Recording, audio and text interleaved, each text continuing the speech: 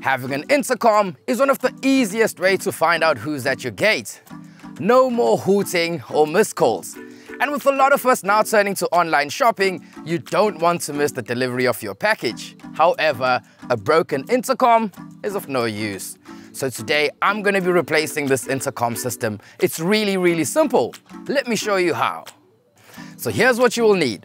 An intercom system of your choice, a drill with a 6mm masonry bit, a selection of screwdrivers, both Phillips and flatheads, cable cutters or utility knife. So here we have an intercom system that has already been installed. However, it served its time and it needs to be replaced. The second button is no longer in use, so it's no problem that the new unit only has one button. So the first step is to remove the transmitter from the gooseneck, which is only held in place by a few screws. Now, as the system has already been installed, I don't need to lay a new cable, as I'm going to be making use of existing wiring. So if you don't have an existing intercom and you need to run new cabling, I'd suggest running it through conduit just to protect the cable.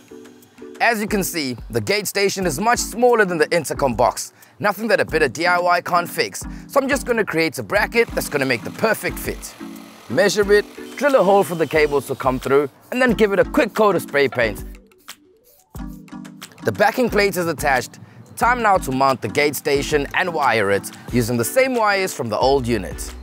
The wiring is really simple. There's 2 wires, 2 connections, doesn't matter which way they go.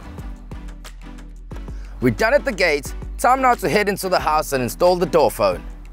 So as you can see, we need to remove the old door phone and attach a new bracket. Fortunately, the holes from the previous bracket line up with the holes on the new one. We now need to take notes of the colors of the wires. The red and brown go into numbers 1 and number 2, and the 2 black cables are S1 and S2. That's to open and close the gate. The new intercom has been installed, very quick and easy. Last step, plug it into a power supply and test if it's working. Hello? Hi, Kevin. Come in. The salute.